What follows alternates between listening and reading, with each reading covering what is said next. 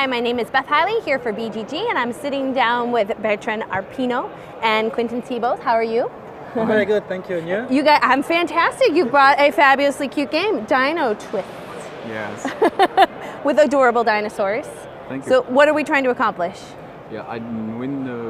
If you want to win at Dino Twist, you will have to get all the dino on your island. This is the island of Twist, and this is your island. If you want to win, you have to have all the dino on your island. Aha. And you score on just sum the number. Well, And that's easy all. enough. Easy enough. You have to respect the species and to always play a dino stronger than the dino of the island of Twist. At the beginning it's very simple because it's all one, but further on the game, the strength will be higher and it will be more difficult. Okay, you can play each player playing face down simultaneously. Mm-hmm. Okay, donc I play this and play this, and we will all at the same time, and we see what happens. If I attack this dino, he gets on my island, I make 1 pawn. I attack this dino, he get on my island, I get 1 pawn, and I will take a card. We always have 7 cards in your hand. Okay. Okay, you can play also 2 dinosaurs from the same species, and you always left the smaller on the island. So if I want this 9 and I get 10 plus 2, I only left a 2 on the island. If you play 14, you only will get a 2 instead of the 10. And that's a little twist of the Dino Twist. It's a 2-6 player game for 50 minutes.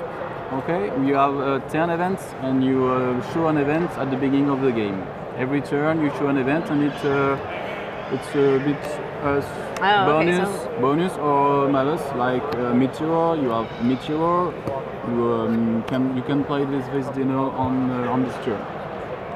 Now I'm noticing it looks like we've got some bonus cards over here. Yeah, it's the difference in the game. You have multiple level of strategy and multiple level of difficulty.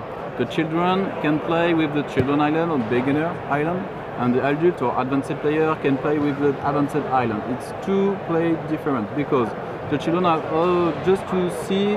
I take 1 dino blue is bigger. I take this one, and the advanced player has to respect the territories. If I take this, I have to take this on this territory and not another, and I have to respect. I was going to say, if we, to kind of put this in the middle here, so we can zoom in on it. So I have to match the territory that they would be living in. And I have to respect only 2 species, only 2 wingy, only 2 carny, only 2 heavy, only 2 aqua.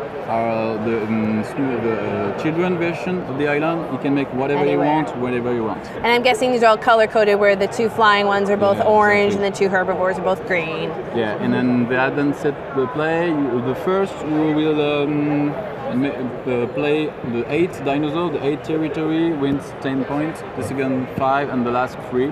And we have also a big close on some dino, and they get 7 points at the end. So we have a multiple strategy.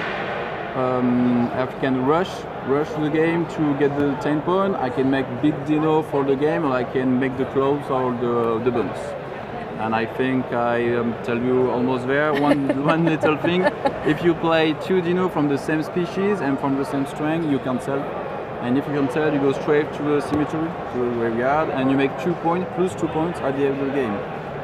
So like some guaranteed points there. Yeah, exactly. If you can sell 1 or 3 times, you can win the game. All right. Well, pretty easy game to teach. I mean, that was everything we needed to know right there. So that is Dino Twist.